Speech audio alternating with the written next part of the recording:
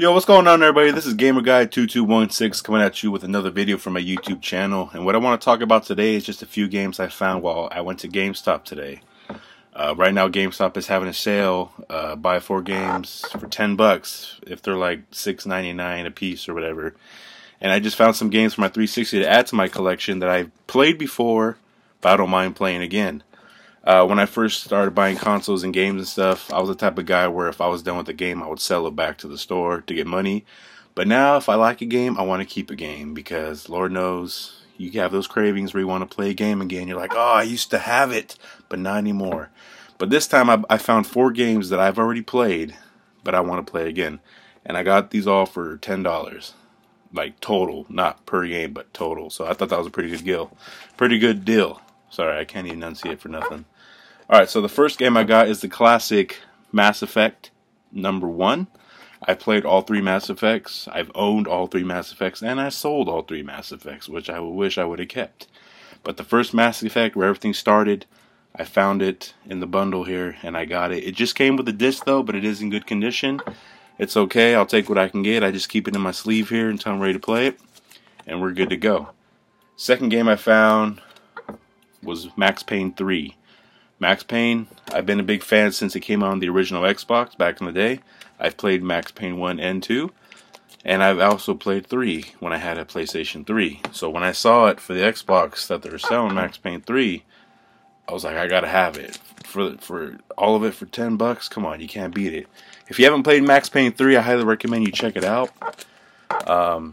It is hard. It does get hard at the end of the game, especially with the last boss fight. But if you like Max Payne like I do, I really believe it's worth checking out. So check out this game. GameStop. Alright, third game. These 2 games are kind of connected because they're part of the same series. But the first one is BioShock 2. I have the original BioShock. I played BioShock 2, and of course, like I said, I sold BioShock 2, which I wish I would have kept, because I'm more of like getting into the collecting thing now. Even if I don't play it, I want to have it. So I found BioShock 2. BioShock 2, if you haven't checked that out, or if you haven't checked out the BioShock series, I highly recommend you check that out. Very fun, very interesting, it makes you think type of thing with the story. I also found BioShock Infinite. I just started playing this game, and I just beat this game today. And I thought the story was phenomenal. It was one of those make you think type of games again.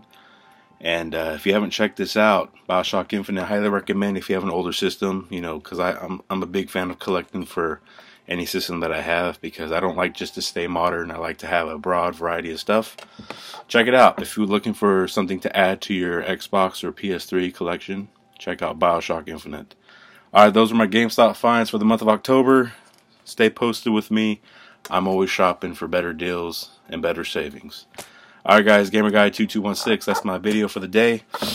If you guys want to game online with me, of course, you're more than welcome to. I have 2 accounts, Microsoft and PlayStation. My Microsoft account is Jasote Grande with a space in between the 2 words. And then my Sony is Jasote_Grandote. So they're pretty much the same, but not really. Alright you guys, game on. See you later.